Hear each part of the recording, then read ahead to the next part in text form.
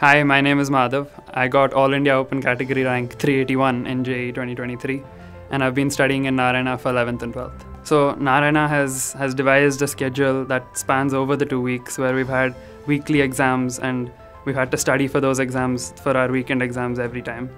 And at the end of the week, we'd have to write the errors for those exams, and doing this process over the 2 years helped a lot for the final exam. The rank I achieved was 381 in JEE Mains. My goal as for now is to do even better for advanced, which I'm still preparing for. So any suggestions I would give? I would say follow the Narayana schedule, don't give up on that, and you'll reach where you need. Okay, so the Narayana system was to push us as hard as we can, to spend as many hours working as we can.